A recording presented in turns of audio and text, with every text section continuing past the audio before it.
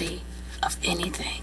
Well, we can't move forward if you've got unfinished business. Well, oh my God, Jack, what's wrong? You're as white as the sheet. Are you all right? You alone? Yeah, and I'm fine. No, you're not. You look like you've seen a ghost, son. No, Stacy's dead. She fell through the ice. I looked it up. She drowned in some lake or something. That's what they thought, but apparently you survived. So all that stuff you said about Stacy and Gigi being in an accident together, that was a lie? I was in a coma from almost drowning? No. The coma came later. You walked away from the lake. Apparently the coma was after the accident. But the internet didn't say anything about Stacy being in the basement. All the sites said Gigi was alone.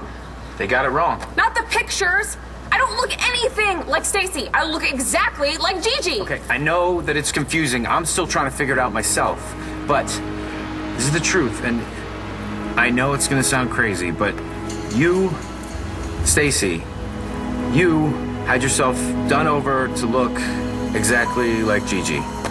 It's the truth. Done over. You mean like plastic surgery? Whatever it took. Why would I do that? Because you wanted her life. Hey, so I was thinking the whole Three Musketeers thing, that's something you were gonna do with Gigi, and I don't want to intrude on that, so I'm gonna bow out, okay? Shane, it's up to you, buddy. I thought about it too, and my dad's right. Nobody can ever replace Mom. And she'd want us to have fun. I mean, it's Halloween, so if you still want to go, I think we should all go together as the Three Musketeers. Are you both okay with it? Whatever Shane wants. There's just one thing. You're gonna have to wear a mustache. A mustache? No way. I'm sorry, I couldn't help but overhearing, but if Victor's will holds and my mother's will holds, then everything goes to me. Talk about a holdup. What, I'm her daughter? I'm her son. Okay, so we can go halvesies. I'm not going halvesies with you on anything. Here we go. It is my money. Give it to Victor Lord Sr. left it to me. It is all mine. You've got to teach him to share. Not my job. Victor Lord Jr. had no right to take that money from me, much less give it to Irene.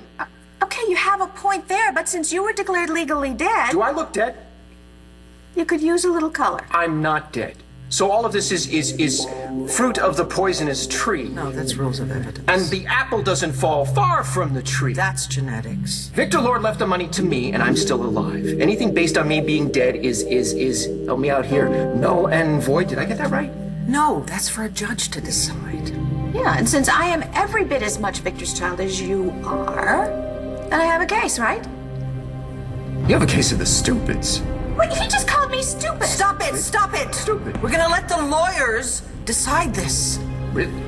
Are you serious? Sis! What? I'm not taking sides. No, and none of us are, all right? We are one big, happy family, and we need to stick together, right? Yes. Yes. Okay, ooh. Ow!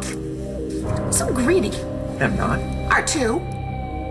Oh, Scrat, I have a wedding to plan. Greedy.